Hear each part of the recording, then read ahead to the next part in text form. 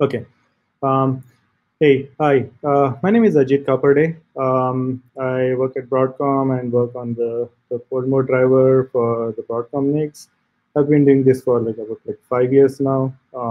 Before that, I was working on the Linux kernel driver for Linux and Broadcom NICs. Yeah, that's what I do right now. As for today's presentation, I wanted to kind of like spend some time on where we are and what we can do with rteflow, what's possible, and get some opinions, some ideas. Um, so for today's agenda, as I said, we'll kind of briefly go over ethdevops, the current state, what it can do, then jump over to rteflow. And again, quickly spend some time on that, on the possibilities. And the key aspect for the discussion is the convergence, like how we can, what we can do, what's possible, the challenges, what I call, and what can be done next, or how do we approach this. Um, so that's for the agenda. Um, so yeah, ethdevops, like we know, like when we, I mean, DPDK has been around for a long time. We started with a set of APIs, which actually allows a pole mode driver, especially the Ethernet driver, to perform some device-specific operations. It allows us to do a start, stop, and configure the device. It allows us to enable promiscuous mode, multicast, disable it if necessary. It also gives us a set of functions or APIs to set up a queue, TX and RX, start, stop, and all. It allows us to kind of create MAC and VLAN filters, link-related information, stats, RSS, MTU. Yeah, so like all the things. So basically, yeah, this and like there's few more that I didn't like want to clutter up the slide deck with. So essentially, this has been like kind of serving the purpose for us for the pole mode drivers, network related pole mode drivers, especially for a while now.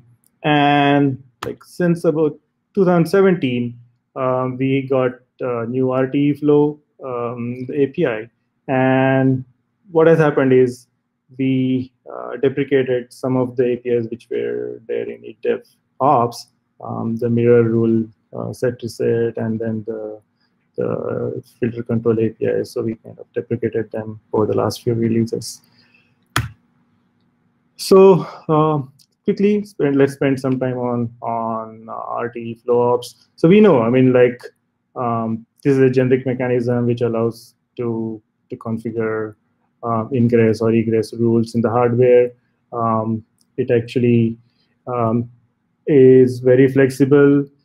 It allows you to create, destroy query flows. It even has an API to validate whether the flow rule can be offloaded or not. And like being the last person doing this presentation, I got like Ori's input where like he came up with the number saying we have like 57 items and 70 actions. So that's actually a whole lot. It allows us to match different patterns for match and the various actions. But with all the flexibility that it provides, it actually the capability sort of has started overlapping the well-known ethdev API that we have, and in few cases it's actually like it's even better. rteflow has more extended functionality which is not there in the ethdev API. So now like what I kind of like see is that's what I call convergence, where when we added the action type sample, we actually deprecated the mirror rule set and reset option that was there in ethdev API. We had the various filtering API for n-tuple, for tunnel filters, and whatnot, ether type, and we deprecated that also because rteflow allowed us to do all that. And we can probably like go further. Why just stop here? Why we could actually like maybe remove the MAC area, remove add, or even like set API, because same thing can be done with rteflow. We can actually get rid of VLAN filter set, because we can actually do the same thing with rteflow, and then like you can also like specify which queue to redirect the packet to. You can actually even like do RSS on that. So yeah, and you could do the same thing for the tunnel ports and multicast, promiscuous, enable, disable. I mean, if we want, I mean, we could actually like tweak the pattern and the parameters that we provide, and actually do the same thing. And last but not the least, RSS. I'm going to spend some time on RSS, like, and how like it has kind of put me as a PMD developer on what the possibilities are, and why it kind of brings in some sort of fun and challenge. Yeah. So as I said, I'll spend some time on the RSS itself to kind of give some insight on what's going on as far as a PMD's developer is concerned. So we know rteflow API, especially for RSS action, it provides hash level pattern. I mean, like I can actually like pass a pattern and say I want to perform RSS on this. It performs like allows us to select like hash for which function we want to. I mean, like whether we want to use toplates or XOR or any other algorithm. But do we want to deprecate ethdevops for that? I mean, like when it comes to ethdevops, it actually like though it's like limited, it just allows me to do a RSS hash for packets that say the default RSS that the hardware is configured for. It allows me to do a RSS hash for inner and outer. But if you go to rteflow, it allows me to, I mean, the field can take any value. Like the level can be 2, RSS level can be 3, and I can actually like be more flexible as far as doing RSS or programming RSS configuration is concerned. ethdevops does not allow that, but at least like there we know what exactly is possible. rteflow, some of the information is generally like it's documented, but a lot of things there are open for interpretation. I'll try to spend some time on that in the next slide as well. And the last thing is the life cycle. So I created like a flow, and like I said, okay, I mean the application said I want to perform RSS for so and so pattern, and if the flow is if that particular flow is deleted by the application, what should the PMD do? Should it like revert back to the previous or default setting, or should it just leave there? I mean, it would be kind of good to kind of like have some clarity on that. Part of the reason is as a diver or PMD developer, I would like to see that information in the documentation rather than like go through different implementations from different vendors and come up with what I would like to have in either say my PMD or even as an application developer.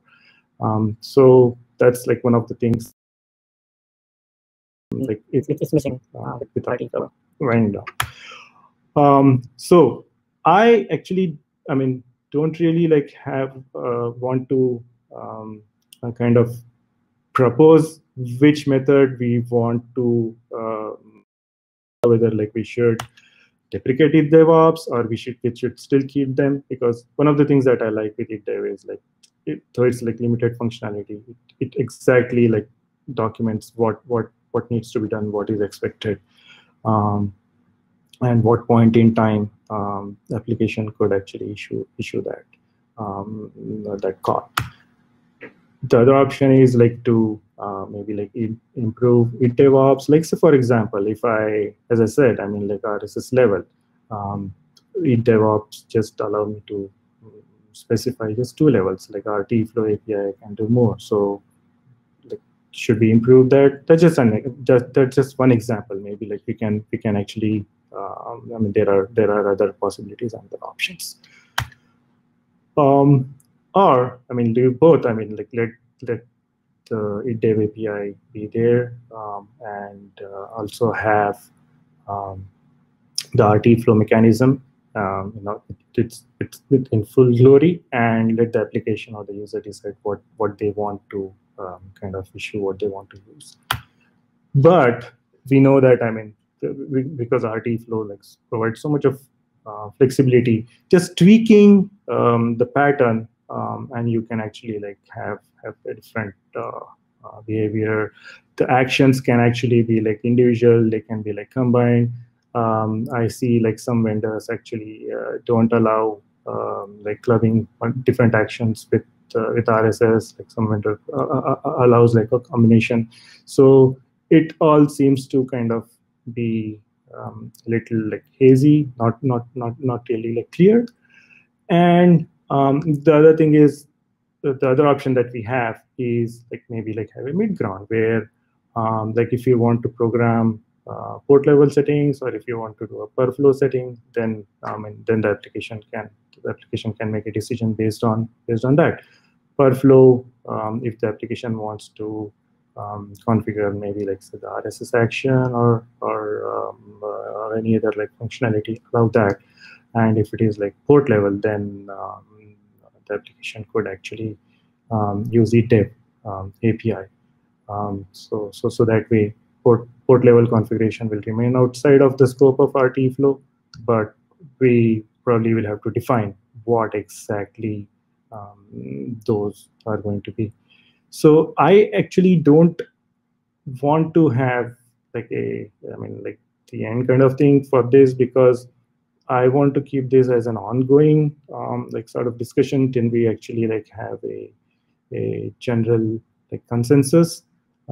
So what I am looking for in this, and then like we can follow it up on the mailing list, is what should we do to kind of to converge, and maybe like, as I said, like just start using rteflow for all the port level things, or not do that. So that's where my that was the reason why I thought it would be a good idea to bring this up, so that there's some awareness, and maybe like get some inputs on how to approach this. Because as an application developer, and even for me as a PMD or driver developer, I would like to have some clear guidelines to write the code. So with that, I would like to I would like to see if there are any opinions, if there are any questions. And since this is a lightning talk, we know we are not really like going to like decide on what approach we are going to take. I want to kind of have this discussion on the wider developer forum, on the mailing list, and make sure we get to a final conclusion. So I end my talk presentation here. Let's see if there are any questions or any comments.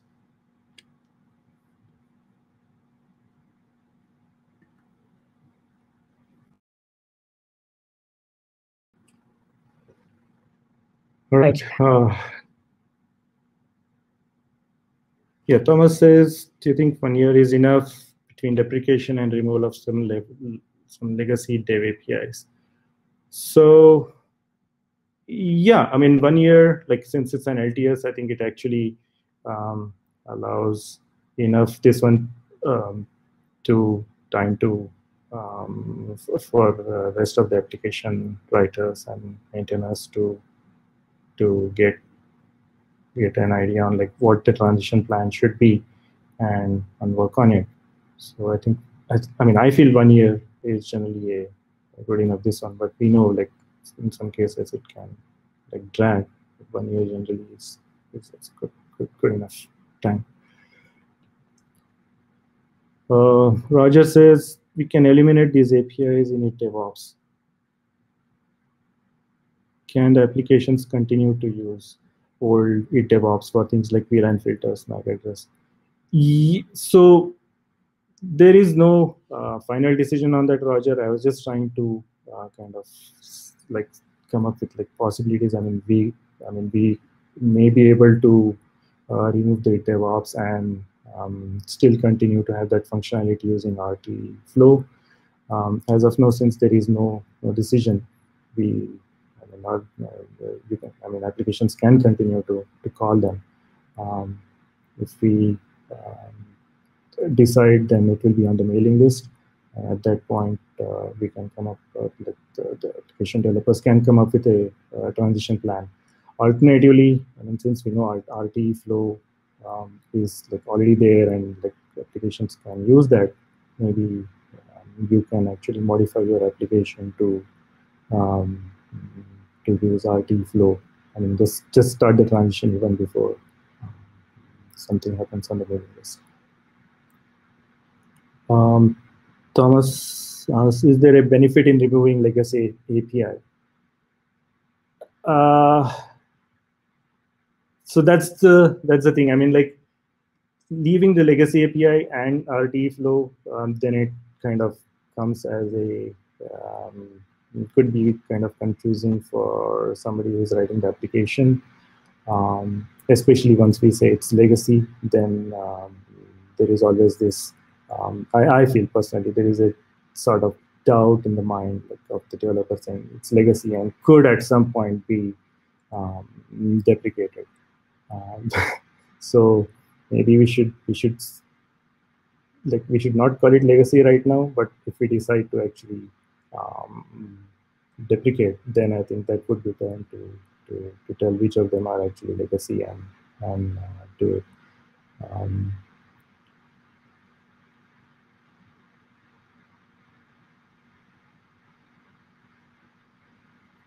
Anything in the chat? No, I don't see anything.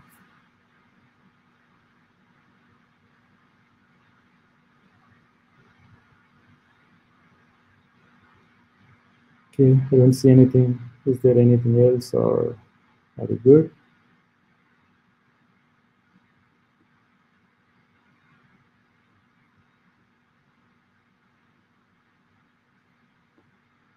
Okay then. So okay, I think there's still some activity going on in the Q&A section.